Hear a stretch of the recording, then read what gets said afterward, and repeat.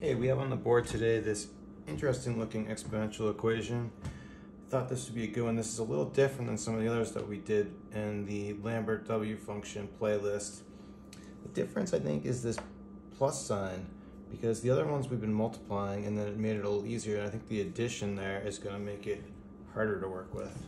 This particularly, we want to get it into this form. We have this formula where if we can get the coefficient and exponent the same on around an e, we can simplify nicely, but that's going to be difficult to do here. We could subtract a 3x from both sides, but that doesn't really get us closer. And because we have this addition here instead of the multiplication, what we can do is we can make each of these the exponent of an e, so we can raise each side to the e like this. So on the left side we'll have e to the 3x plus e 7x equals e squared. And it seems to have made it worse, except for the fact that we can actually break this up, and now we have our multiplication. Rewriting the left side and breaking this up, we'll have e to the 3x times e to the 7x equals e squared. And the beauty of that is we no longer have any addition in this problem. And we're also getting closer to this format. You'll notice we want this exponent and coefficient to be the same, and we're not the same, but we're getting there. So that's actually some good progress. So then you might want to try a couple things here. You might want to get this 7x to be a 3x, and then we match, or you could get the 3x to be a 7x. It turns out it's a lot harder to change that 7x, because if you put an exponent on this term, it actually doesn't go on the exponent because of exponent rules. So what we need to do is we need to focus on this coefficient term. You'll see that if we raise both sides to the 7/3 power, I think this is going to do exactly what we need, because what we can do is we can split up these two. We're multiplying, so we can put the exponent on each. Let's just kind of do that slowly so we can see what happens.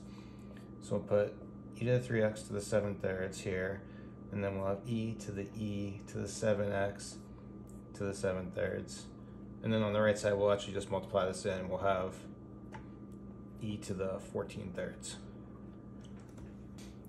Then on the left side, we'll do the same thing. We'll multiply this exponent inside. So for this first term, the 3's are going to cancel, and we're going to have e to the 7x, which is what we want because we were aiming for that. And then here, this is going to go all the way to the front. We can't multiply it on here. We have to multiply it here. So this is going to be e to the 7/3 e to the 7x equals e to the 14/3. And at this point, you might think we have a problem because our term here and our term here don't quite match, and so this formula doesn't quite work yet. But now it's just a constant value. Now it's just a number that we can multiply on both sides. So we can multiply 7/3 on the left and 7/3 on the right. And now we actually do have, we are in the right format. We're matching both these. And so that's going to allow us to apply the Lambert W function. So now taking the Lambert W function on both sides, okay, so from here what we can do is we can multiply 3/7 on both sides to get, so that we'll have a cancellation here. And then what we can do next is take the natural log on both sides. So we'll have natural log e to 7x, natural log 3/7 w 7/3 e to the 14/3. And here we'll pull out our 7x, so we'll just have, and this will cancel, so we'll just have a 7x on the left side. And then from here we have, on the right side, it's kind of a mess. What we could do is we could actually just divide by 7 and be done, but I think it's a little messy, so let's see if we can clean this right side up a little bit. So what we're going to do is we're going to use this other formula we have that I went over in the introduction video that you can check out if you haven't seen that already. But if we have Lambert W of x, e to the wx is just going to be x. And so what we can do is we can use this and just kind of manipulate it a little bit to find a way to reduce, well, not really reduce, but kind of change this. So if we just divide both sides by our EWX, this cancels, and so we have a formula for putting our Lambert W in a different form as well. So then we can just have this slightly different format, WX equals x over e to the WX. And so what we'll do is we'll use that here to manipulate this. So we'll have ln 3/7. Our x value is just going to be this inside stuff, so it's going to be 7/3 e 14 to the 14/3, and this is going to be all over our e values. So we're going to have And then in the denominator, we're gonna have e to just this, Lambert W 7/3, e 14/3. So the nice thing here is these cancel, and that's just 1.